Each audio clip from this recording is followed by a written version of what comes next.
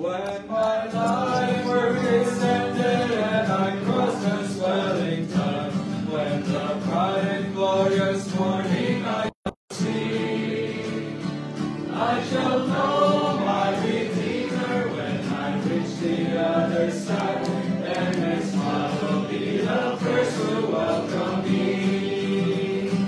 I shall know Him, I shall know Him, and redeemed by His side I shall stand.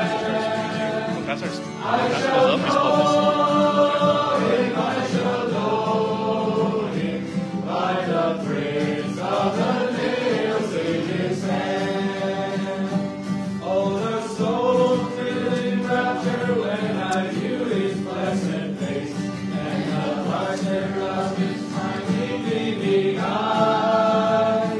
Now my full heart will praise Him for the mercy, love, and grace that prepares for me a mansion in the stars now. I shall know Him, I shall know Him, and redeemed by His side I shall stand. I shall know Him, I shall know Him, by the praise of the nails in His hand. Through the gates to the city in a robe of spotless white, He will lead me where no tears shall ever fall. In the glance of ages I shall mingle with delight, but I long to meet my Savior first of all.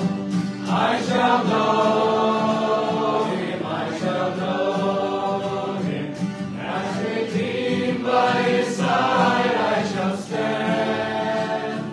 I shall know Him, I shall know Him, by the prints of the nails in His hand.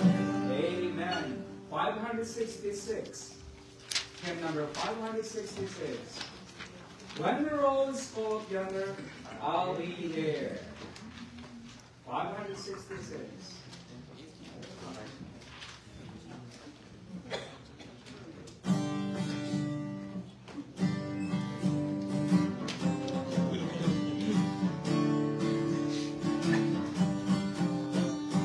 When the trumpet of the Lord shall sound, I shall be no more. When the morning breaks eternal, bright and fair.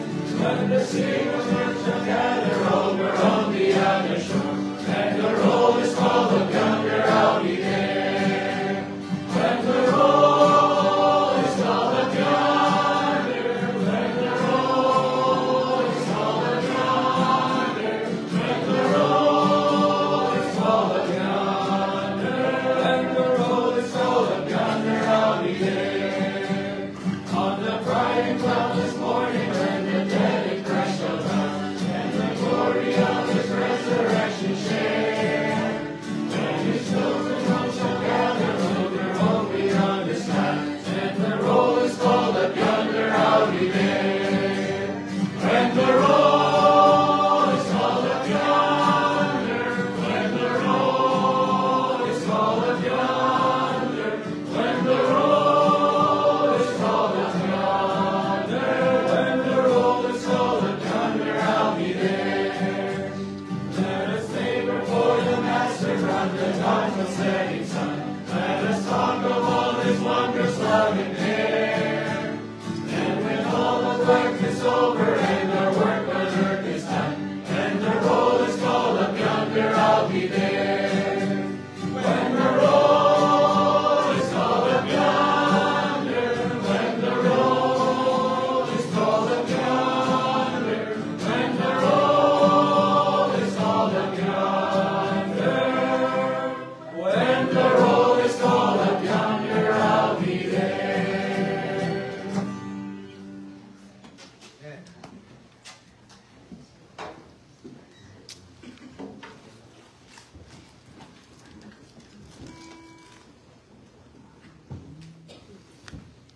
All right, take your Bibles and turn to Psalm 121. 51.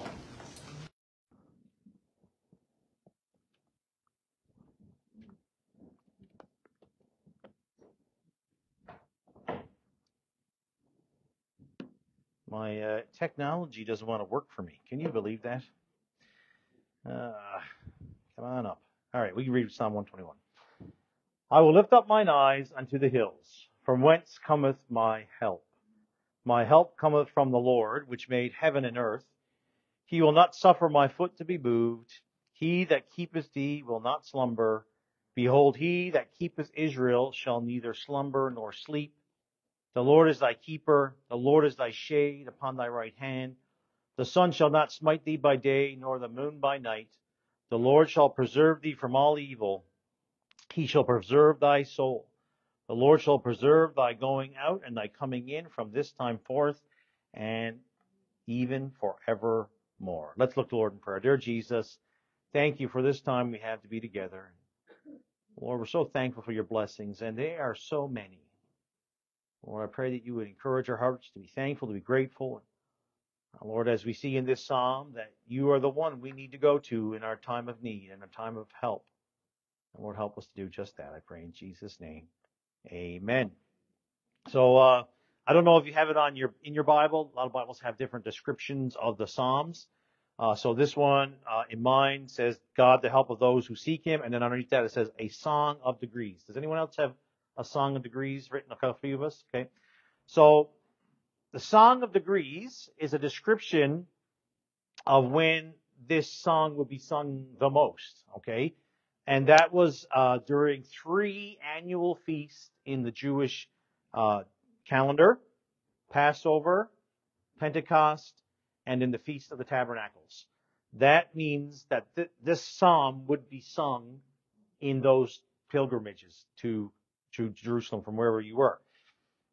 And we have to think about, too, is that when they went on these pilgrimages, it wasn't that all the roads were safe either.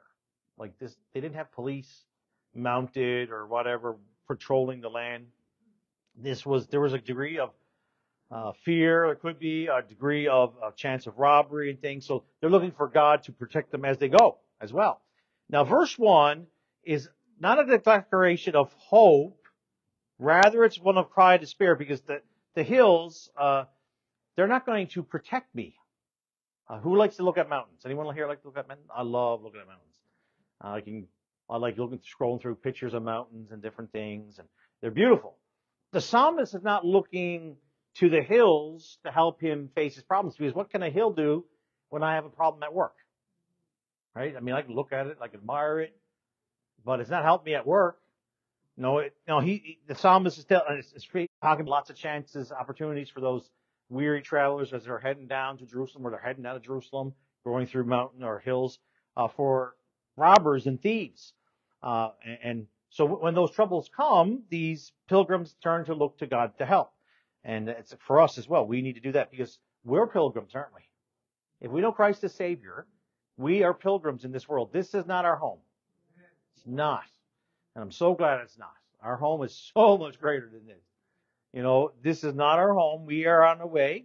1 Peter 2:11, dearly beloved, I beseech you as strangers and pilgrims, abstain from fleshly lusts which war against our soul. Our pilgrimage began at the moment we received Jesus Christ as our Savior, and will continue until we take our step into eternity. When I was preaching for Pastor Luke Higgs in Nova Scotia last week, and we got in on Saturday, and Saturday morning he did a funeral for a guy in his church. His name was Wayne. Wayne is the most encouraging fellow you could ever meet, and if you were thinking like stereotypical Nova Scotian, Wayne was it. I mean, he was friendly and good personality, and always cracking a joke, and made you feel like $1 million. That was just the way. And he passed away a few days before. Obviously, that's when his pilgrimage ended. You'll get to meet Wayne one day. The reality is it's God's plan that we'll be pilgrims, and one day the pilgrimage will end. It will be done, and think of all the glories that are in heaven, and won't it be thrilling to see all the loved ones who've gone on before us? It's going to be a wonderful reunion, and no more sin, No more colds. No more flu. All those things are gone forever. Never again. I mean, that's a wonderful thing. Like, I will never be sick again. That's amazing. And overwhelming joy, obviously, they're great, wonderful side effects or benefits, but to see Jesus. That's the greatest. But we're not there yet, right? We're not there yet. And along the way, we're going to face all kinds of dangers that are lurking around. There's going to be those who want to steal our joy, right? And be thieves. And then there's sins that we have to quench with the Lord's help. Because we're still flesh. Yes, we're on the way to heaven, but we're still flesh. We got to fight against. And we need to make sure that we are bringing honor and glory to the Lord as we go. So the source of the hope, my hope cometh from the Lord. Not the hills. The hills won't help me, but from the Lord, which made heaven and earth. The psalmist knew that his help couldn't come from the hills. I never really thought about this until I was studying this out. But in the day that this was written, the hills were a place of idolatry. You read the Old Testament, and you see lots of places where, outside the city, in the groves and on the hilltops, that's where they did idolatrous worship. The writer knows that he will not find any help in that which is false. Whatever god it was that they had up there, that he wouldn't help. No idols, no heathen god's going to offer any help or help to him. 5 times in this psalm, the psalmist identifies the helper as the Lord, and that's Yahweh, the covenant name of God, which means self-existent. He's eternal. He's unchanging. Who is over all. The psalmist is writing it out. This is who it is. There's no one greater than God, than the Lord, Yahweh. And he identifies him. This is my God. And the psalmist refused to look to the gods of false religion to help, because there are no help. Psalm 115, let me read you this, a few verses. Verse number 4. Their idols are silver and gold, the work of men's hands. You just think about it, the idols in our world. They're by man's hands. Isn't that crazy? You build it, then you worship it? Right? They have mouths, but they speak not. Ears have they, and now he's referring to what's been made. So these figures have been made, and eyes they see not, the ears they hear not, noses have they, but they smell not. They have hands, but they handle not. Feet have they, but they walk not. Neither speak they, though through their throat. They don't have anything. We look around Brampton, Peel, we see lots of idols. I mean, I'm talking about what David's talking about. People have created on the sides of some of the temples and things. They're idols. That's what they are. Let's be honest. Let's be truthful. And they have all those things. Some of them have multiple mouths. Some of them have multiple eyes. Multiple arms or feet. Doesn't change that they can't walk anywhere. Right? The one and true and living God. The psalmist turns his attention to the Lord. The Lord will help me. He's the real source of help for us each and every day. Look to the Creator. The psalmist doesn't look to the creation to help. That's the hills, right? That's the mountain. Beautiful. Maybe see a big moose or a big deer or whatever. Beautiful, but they can't help me. The Lord, the Creator, can help me. One helper, he's the helper that we need to look to. He's the one who the Creator, stood over nothing and created everything.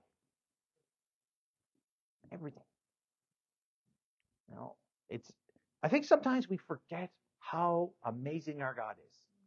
And this world is just a little tiny speck compared to the universe He's created. It's amazing. I've found this verse in the Word, Isaiah 40, verse 12. Who have measured the waters in the hollow of His hand. I don't get much water in my hollow of my hand.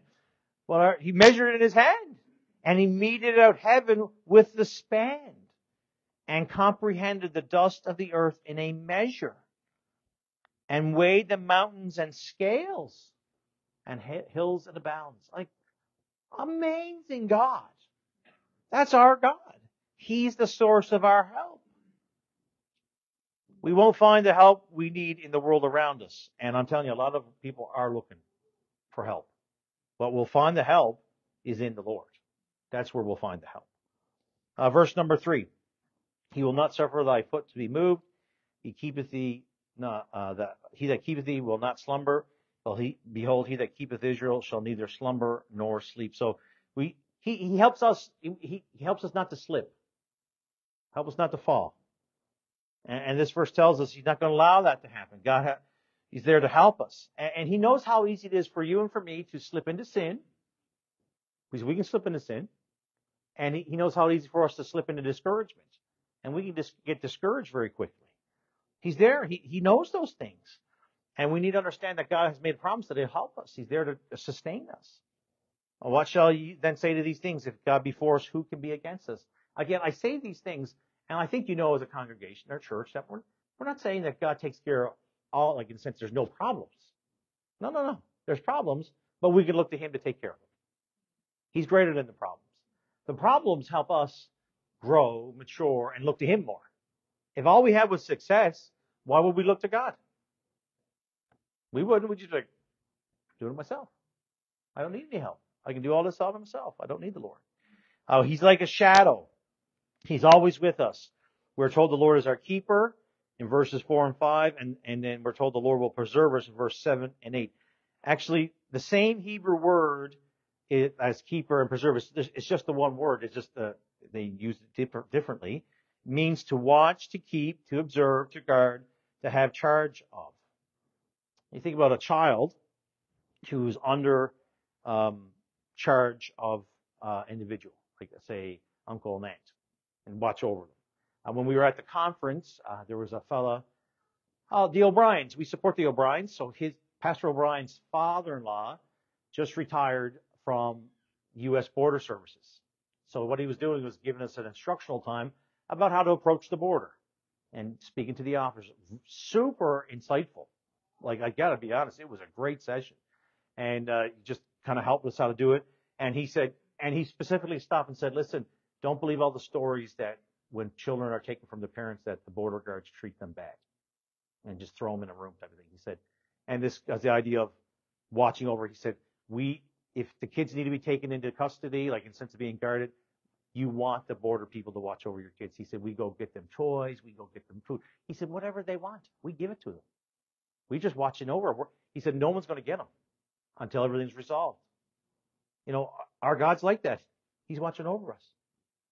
He cares more about us than a border guard who'll give us everything. He's watching over His children. He takes care of us. He took that responsibility for you. He's like, I'm watching over you. And He's bringing us on that pilgrimage safely home. He's there watching over. That means we can count on Him. The Comforter helps us and assists us as we go through that travel. He who helps us never sleeps. That's what the Word tells us, never slumbers. He's just there all the time. I was talking to Dave before the service, and we're talking about taking naps like we were little people. Okay. I was like, sometimes, around 1:30, my eyes are like, coming together.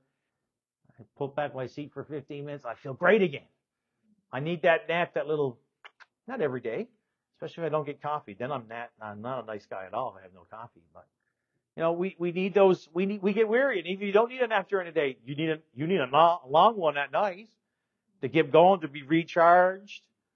I got some serious plans for naps this afternoon. That's my plan. Part of my plan today. He never grows weary.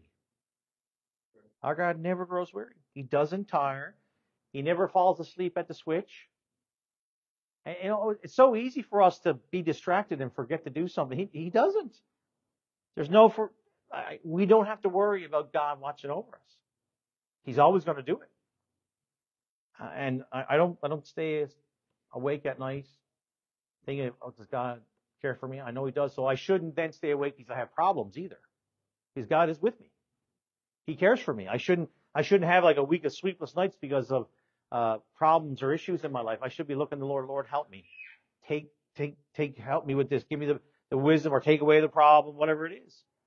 So back in the Second World War, The Germans were, they bombed London a lot and almost every night. And one night was terribly bad area of London. They really hit it hard. And so they would begin the process of searching for people, survivors. And unfortunately, people died in those events as well. And after a while, everyone in that neighborhood, because they would have neighborhood wardens and things, and they knew who was living where and things. They couldn't find Grandma Smith. Like, where's Grandma Smith? We can't find her. We've looked everywhere. Like when they would hear the sirens, you're supposed to go to the bomb shelter, right? That was here. Okay, time to go to the bomb shelter. And they're like, okay, well, let's look in our house. Like, thought they would find her passed away. And they walk in the house. They open up the bedroom door. Grandma Smith is cutting lumber in the bed. She's asleep. And they wake her up and like, Mrs. Smith, what are you doing? Can you hear the bombs dropping all night? And she said, well, the Bible says that he who keeps Israel never slumbers nor sleep. I decided there was no use of both of us staying up, so I went to sleep. And she lived. Man, incredible. But that's crazy story and humorous story, but it has a lot of application for us. We might be getting physical bombs dropped on us, but there is conflict. And if Grandma Smith says, I can trust God, He don't slumber or sleep, so could we. So should we. And then the imagery of the passage changed a little bit here. Now, verse number 5. The Lord is thy keeper, the Lord is thy shade upon thy right hand. The sun shall not smite thee by day, nor the moon by night. So it changes from the pilgrim walking to one who's fighting. That's the imagery changes. So we are pilgrims going through this world, but we also have to understand we're going to be engaged with the enemy. We have to fight. And our enemy is ruthless. Like, he's looking for ways to destroy you. He does not care. He hates you. He hates everybody. But he hates us as believers. And he's looking, his one goal, his greatest goal is total destruction. And then secondary, if you're saved, you can't take our souls, you can't destroy us that way, is to destroy your testimony. Destroy your Christian walk, your family, whatever you can do to cause chaos, because that's what enemies do, right? They're looking for ways to cause chaos. So that way you as the opposing force cannot bring all your forces to bear. And that's what he does. And the hills were, again, thieves and bandits were there to fight and take and destroy. This verse tells us, verse 5, that the Lord is our shade upon the right hand. So in the ancient times, and that's obviously when this is written, warriors carried 2 items into battle. One was the sword and one was the shield. Normally the shield was on the left and the sword was on the right. All right, that's the way it normally was. And that meant the right side was vulnerable to attack. I mean, you can power a little bit, but it's not the same as the shield. So there was openings. So that meant the right side was vulnerable to attack, and there's no shield to protect. So the psalmist tells us that God takes up a deliberate defensive position on our right side, because that's where we are vulnerable. Now, think about that for a moment. That's amazing. We never know where the attacks will come from. Sometimes we find ourselves attacked in areas that we're weak, and we tend to think that that's where the enemy will always hit us, where we're weak, because it makes sense strategically to do that. But he can still attack us where we're strong. There's no reason why he wouldn't. There's times he's just looking for us to be off target, off focus. And even in our strong, if we're not serving the Lord or doing what we should be doing and following His will, our strong side is still weak, and Satan will come after us, so the enemy will be there. The whole point is that we will be attacked. It's going to happen. And we never know when the attack will come, but thankfully it's never a surprise to the Almighty. He knows and He cares. And He's always ready to provide us, shield us and protect us. And in verse 6 talks about the sun shall not smite thee by day, nor the moon by night. So these are 2 possible sources of harm that were common to the soldiers of that year, or that time period, I should say. One was sunstroke. Has anyone ever had sunstroke here? A couple of us? Me too. It's a dangerous thing, okay? Very dangerous. The body becomes overheated and shut down. When I was in Bible college, I worked at an inflatable company. So I would sew and put together these big inflatables that kids jump in and things of that nature. It was a really fun workplace actually because you were doing always different type of stuff. But during one summer, I got on board with the same company, inflatable rentals.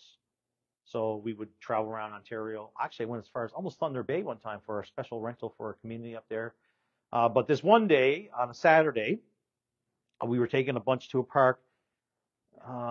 Magna Industries was having they rent this big park, and we brought the inflatables for the kids to jump in all day long. But in the morning when we left, it was like actually kind of cool for that time of the year. It was like latter part of August, and I put a sweater on, and like I had one of them little white T-shirts underneath. My dad and friends, we used to call them. No, I'm not gonna tell you what they call them. That's not appropriate, but I wouldn't be wearing a shirt by itself. Let's just put it that way. So I put that shirt on, and then I put the sweater on over top, and by lunchtime, it was like 30 degrees. And I was really regretting my T-shirt choice at that time. And by the time we were done, say it was like 4 o'clock, I got back. I was exhausted, and I spent the next day and a half in bed, went to work Monday. I didn't last like 20 minutes at work, and I just fell on inflatables. Went to the doctor. Oh, you have sunstroke. It took me the whole week to get over that, and I was drinking electrolytes like crazy, trying to get things back to what they should be. And it's a horrible thing, and it can be fatal. And especially back in this day where, you couldn't like, okay, we'll stop at 9/11, get some Gatorade for everybody. No, it was really bad back then. So that was a major issue. And then the other one is called moonstruck. And that was, so unlike sunstroke where it's physical, this struck the mind. In ancient times, mental illness was thought to be caused by the moon. It's the moon's fault. That's where we get the word lunatic from the moon. Someone who's mentally disturbed. I hope nobody here is a lunatic now. All right? So, I didn't think that would take off like that, but anyway, I'll let everyone consume that information. All right. So the whole idea here is that from the moon struck or the heat stroke or the sunstroke, we're subject to attack in our lives. It's going to happen. And we need to bear in mind that God guards over us as we go through this life. He's with us to watch over us and guard us from attack and things of that nature. And when the heat's on, He's the shield. He's watching over us. And then when the attack is in our mind, He's there to help us. And like the mind thing is something like fear, doubt. We deal with those things all the time. As parents, you have fears when the kids are small. And then when the kids are bigger, you still have fears. They don't go away. And the idea is that we shouldn't be we should always have concern, right? The idea of fear is you get fear and you're paralyzed. No, we need to be concerned. We need to be helping. So that's part of our minds. And, it's amazing how somebody says something off the cuff and it sticks in your head. And you can't seem to get it out sometimes. We need to understand we need to bring those things to the Lord. He'll protect us. And the peace of God, which passes all understanding, shall keep your hearts and mind through Christ Jesus. Whether the attack is in the open or secret. Whether it comes at day or at night, be sure that God is aware what's happening. And He wants us to look to Him for His protection. He doesn't want us to go doing it ourselves. Obviously as experience comes, we know what we need to do. But the idea is that we're looking to Him for the resources, because on our own, we can't do it. We can't. It's impossible. Our strength level is really low, okay? And we need to go look to Him. The greatest gift we have when we have those troubles is to flee to Him. Say, Lord, help me. Help me, help me, help me. Psalm 91 verse 4. He shall cover thee with His feathers, and under His wings shalt thou trust. His truth shall be thy shield and buckler. Verse number 7. The Lord shall preserve thee from all evil. He shall preserve thy soul. The Lord shall preserve thy going out and coming in from this time forth and even forevermore. He's preserved thee from all evil. Our flesh is evil. Now, we're redeemed. If we know Christ as Savior, we're redeemed, but our flesh is still the sin flesh, right? And there can be times when it explodes like a volcano. Sometimes it could be our actions. Sometimes it could be our words. We could lash out on people, or we just think in our heads. We actually don't say it, but we're actually pretty brutal with our thoughts. That's still sin, right? You know, we have bad thoughts about people. That's still sin. And we need to make sure that we're on the right page. And the flesh will, it's depraved. For I know that in me, this is Romans 7:18, that is my flesh dwelleth no good thing. So Paul's saved, and he's saying there's nothing good that lies within me. So the idea is that the flesh, it's not me, it's God that helps me do what's right. Hope in Him. He saved us, He'll take care of us. I have 4 wonderful children. I never had to teach one of them how to be bad. And neither did Michelle. Someone might say, oh, Michelle taught them. No. They just did it on their own. Because we all have a bent in that direction. Each and every one of us. And I know there's some children who misbehave more, I understand that, or get into some bigger things quicker. Yes, I understand. But we all have that bent. And we do it because our flesh likes it. Absolutely. And we do it because we get really proficient at it, at doing wrong. I've met some people over years, and it's been like when the government's issued out grants or whatever, and they're like, oh, if you do this, you can get it twice as much. I'm like, I'm not eligible to get it twice as much.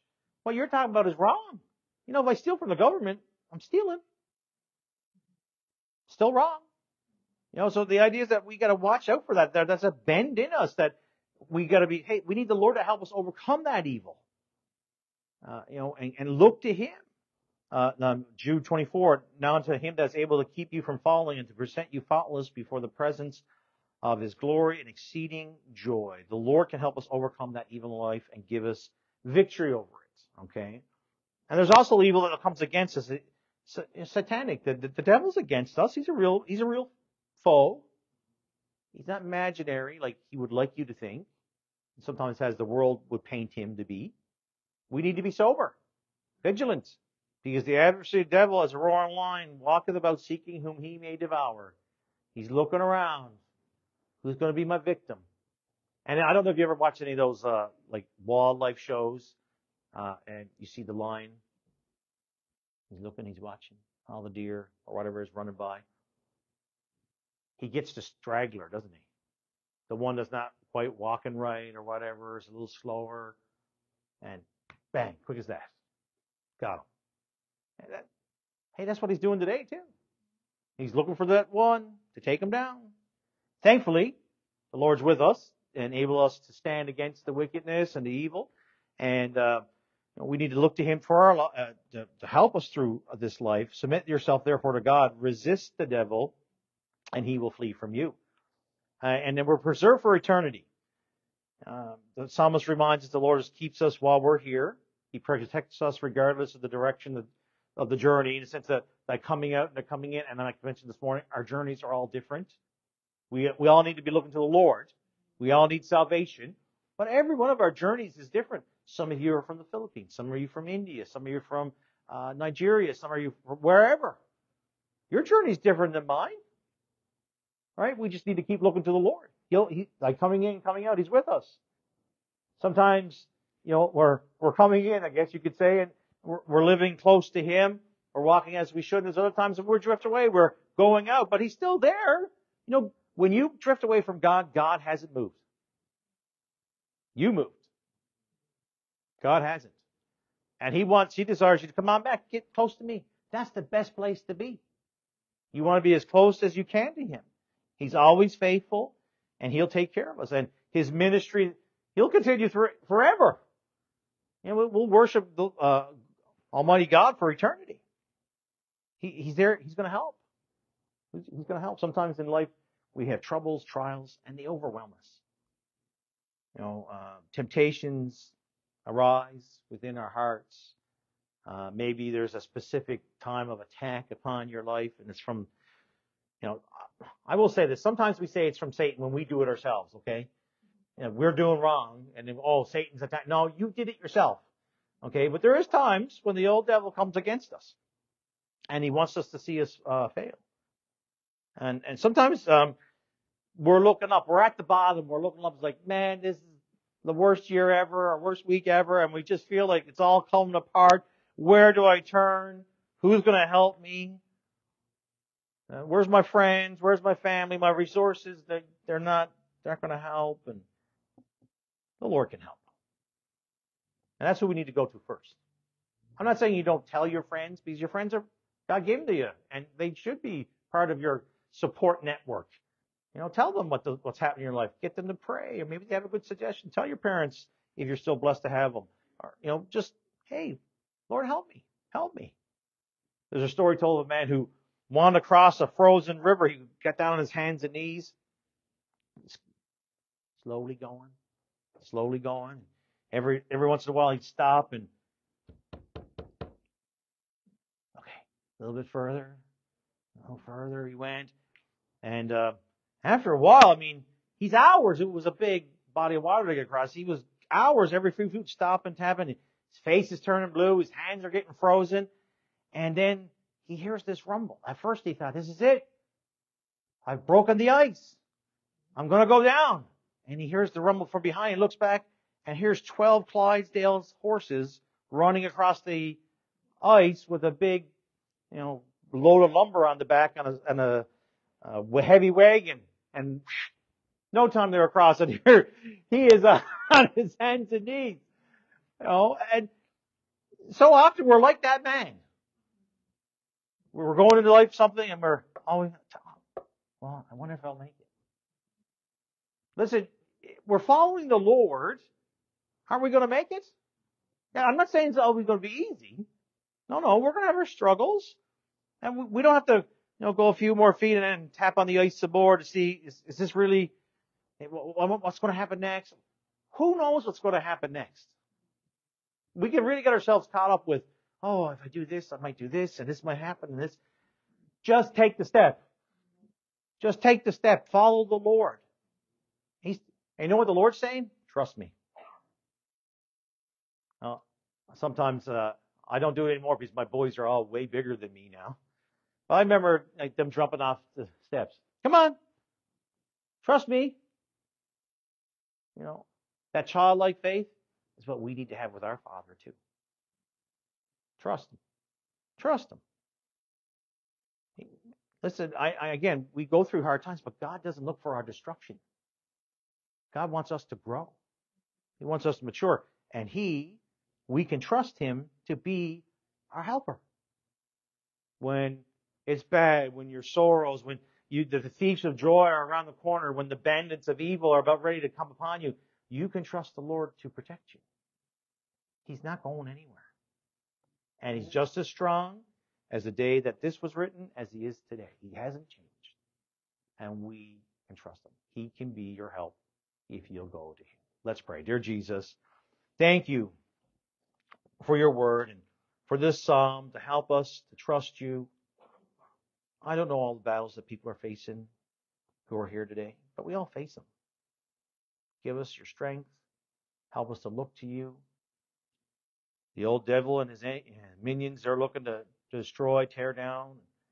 Some of our problems we cause ourselves. Lord, help us to look to You for strength, for wisdom, for guidance. And You will never fail. We're so thankful for an amazing God You are. I pray these things in Your holy and precious name. Amen. You're dismissed.